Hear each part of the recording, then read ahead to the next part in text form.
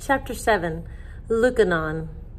This is the great deep sea song that all the St. Paul seals sing when they are heading back to their beaches in the summer.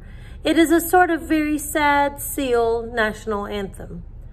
I met my mates in the morning, and oh, but I am old, where roaring on the ledges the summer groundswell rolled. I heard them lift the chorus that drowned the breaker's song, the beaches of Lucanon, 2,000,000 voices strong. The song of pleasant stations beside the salt lagoons, the song of blowing squadrons that shuffled down the dunes, the song of midnight dances that churned the sea to flame, the beaches of Lucanon before the sealers came. I met my mates in the morning, I'll never meet them more. They came and went in legions that darkened all the shore.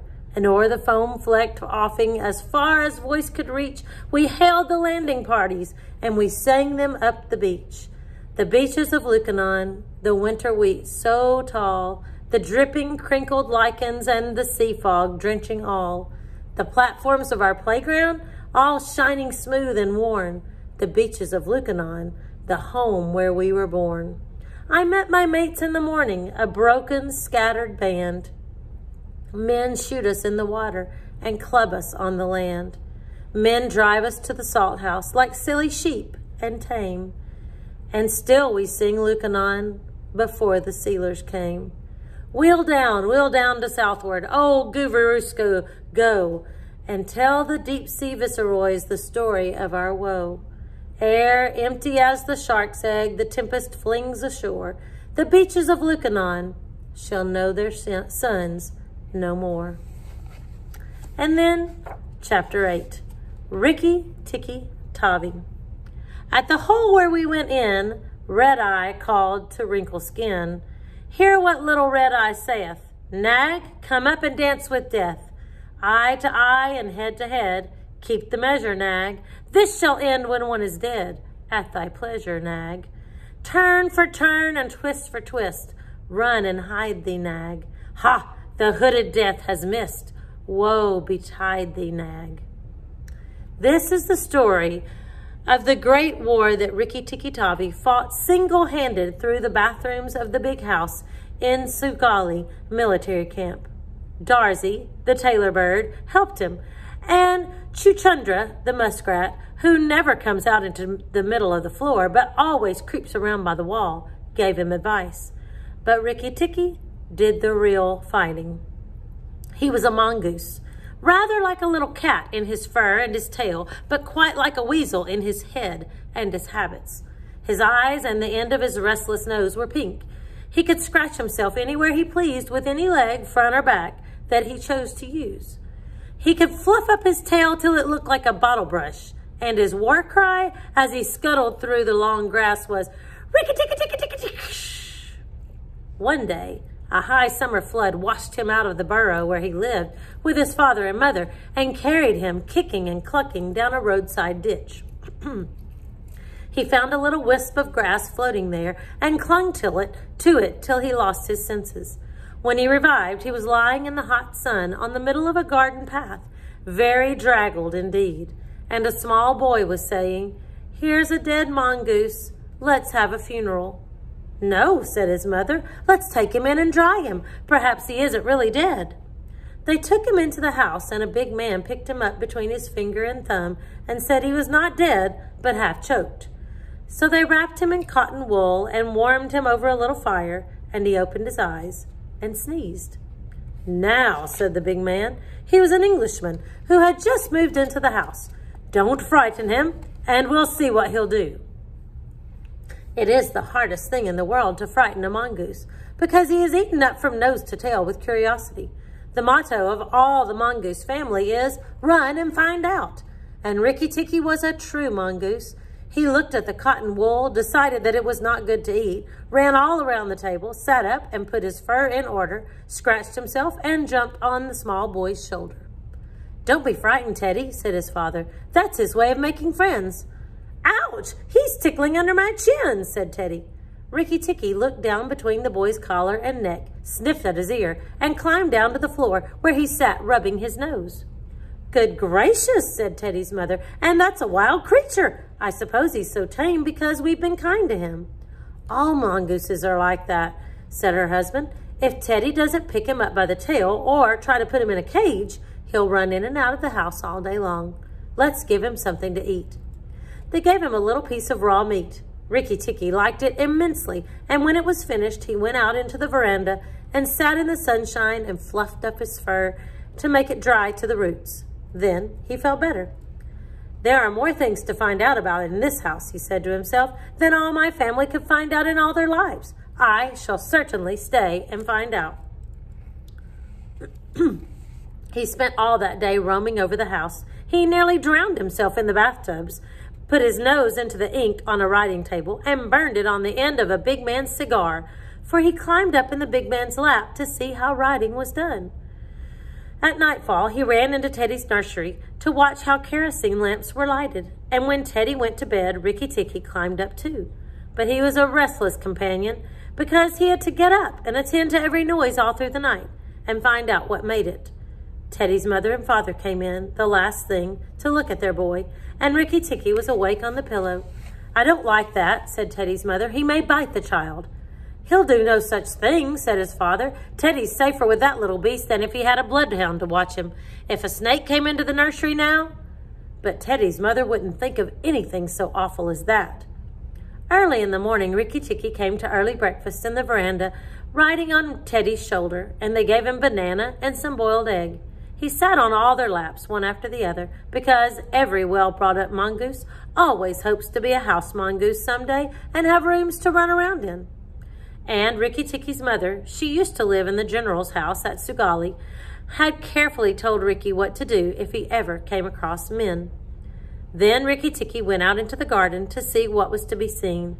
It was a large garden, only half cultivated, with bushes as big as summer houses of Marshall Neal roses, lime and orange trees, clumps of bamboos, and thickets of high grass. Rikki Tikki licked his lips. "This is a splendid hunting ground," he said, and his tail grew bottle-brushy at the thought of it. And he scuttled up and down the garden, sniffing here and there, till he heard very sorrowful voices in a thorn bush. It was Darzy, the tailor bird, and his wife. They had made a beautiful nest by pulling 2 big leaves together and stitching them up the edges with fibers, and had filled the hollow with cotton and downy fluff. The nest swayed to and fro as they sat on the rim and cried. "What's the matter?" said Rikki Tikki. "We are very miserable," said Darzy. "One of our babies fell out of the nest yesterday and Nag ate him." Said Rikki Tikki. "That is very sad, but I am a stranger here. Who is Nag?" Darzy and his wife only cowered down in the nest without answering, for from the thick grass at the foot of the bush there came a low hiss, a horrid cold sound that made Rikki Tikki jump back 2 clear feet. Then, inch by inch, out of the grass rose up the head and spread hood of Nag, the big black cobra, and he was 5 feet long from tongue to tail. When he had lifted 1/3 of himself clear of the ground, he stayed balancing to and fro exactly as a dandelion tuft balances in the wind. And he looked at Rikki Tikki with the wicked snake's eyes that never change their expression, whatever the snake may be thinking of. "Who is Nag?" he said. "I am Nag, the great god Brahm. Put his mark upon all our people when the first cobra spread his hood to keep the sun off Brahm as he slept. Look and be afraid." He spread out his hood more than ever, and Rikki Tikki saw the speckled mark on the back of it that looks exactly like the eye part of a hook and eye fastening. He was afraid for a minute, but it is impossible for a mongoose to stay frightened for any length of time. And though Rikki Tikki had never met a live cobra before, his mother had fed him on dead ones, and he knew that all a grown mongoose's business in life was to fight and eat snakes. Nag knew that too, and at the bottom of his cold heart, he was afraid. "Well," said Rikki Tikki, and his tail began to fluff up again. "Marks or no marks, do you think it is right for you to eat fledglings out of a nest?" Nag was thinking to himself and watching the least little movement in the grass behind Rikki Tikki. He knew that mongooses in the garden meant death sooner or later, for him and his family, but he wanted to get Rikki-Tikki off his guard. So he dropped his head a little and put it on the side. "Let us talk," he said. "You eat eggs. Why should I not eat birds?" "Behind you! Look behind you!" sang Darzee. Rikki-Tikki knew better than to waste time in staring. He jumped up in the air as high as he could go, and just under him whizzed by the head of Nagaina, Nag's wicked wife.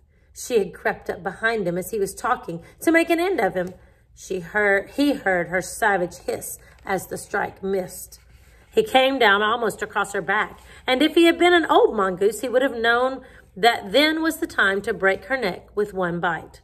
But he was afraid of the terrible lashing return stroke of the cobra. He bit indeed, but did not bite long enough, and he jumped clear of the whisking tail, leaving Nagaina torn and angry.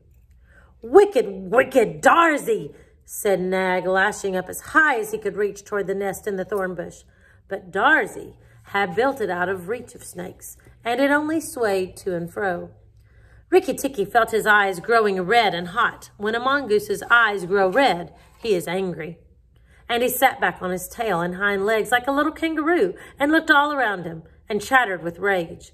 But Nag and Nagaina had disappeared into the grass. When a snake misses its strike, it never says anything or gives any sign of what it intends to do next. Rikki-Tikki did not care to follow them, for he did not feel sure that he could manage 2 snakes at once. So he trotted off to the gravel path near the house and sat down to think.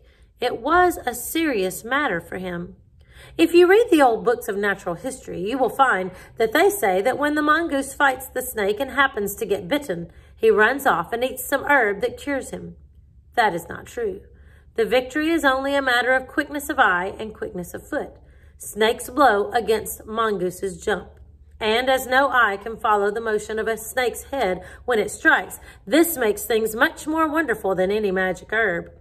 Rikki-Tikki knew he was a young mongoose, and it made him all the more pleased to think that he had managed to escape a strike from behind. It gave him confidence in himself. And when Teddy came running down the path, Rikki-Tikki was ready to be petted. But just as Teddy was stooping, something wriggled a little in the dust, and a tiny voice said, "Be careful, I am Death." It was Karate, the dusty brown snakeling that lives on the dusty earth, and his bite is as dangerous as the cobra's, but he is so small that nobody thinks of him, and so he does the more harm to people. Rikki-Tikki's eyes grew red again, and he danced up to Karate with the peculiar rocking, swaying motion that he had inherited from his family. It looks very funny, but it is so perfectly balanced a gait that you can fly off from it at any angle you please. And in dealing with snakes, this is an advantage. If Rikki-Tikki had only known, he was doing a much more dangerous thing than fighting Nag. For Karate is so small and can turn so quickly that unless Rikki bit him close to the back of the head, he would get the return stroke in his eye or his lip. But Rikki did not know. His eyes were all red, and he rocked back and forth, looking for a good place to hold. Karate struck out. Rikki jumped sideways and tried to run in, but the wicked little dusty gray head lashed within a fraction of his shoulder, and he had to jump over the body, and the head followed his heels close. Teddy shouted to the house, "Oh, look here! Our mongoose is killing a snake!" And Rikki-Tikki heard a scream from Teddy's mother. His father ran out with a stick, but by the time he came up, Karate had lunged out once too far, and Rikki-Tikki had sprung, jumped on the snake's back, dropped his head far between his forelegs, bitten as high up the back as he could get hold, and rolled away. That bite paralyzed Karate, and Rikki-Tikki was just going to eat him up from the tail in the manner of his family at dinner.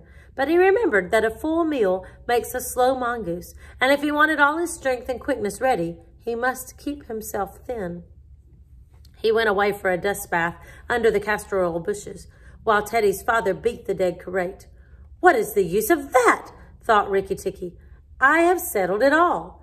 And then Teddy's mother picked him up from the dust and hugged him, crying that he had saved Teddy from death. And Teddy's father said that he was a providence, and Teddy looked on with big scared eyes. Rikki-Tikki was rather amused at all the fuss, which, of course, he did not understand. Teddy's mother might just as well have petted Teddy for playing in the dust. Rikki was thoroughly enjoying himself.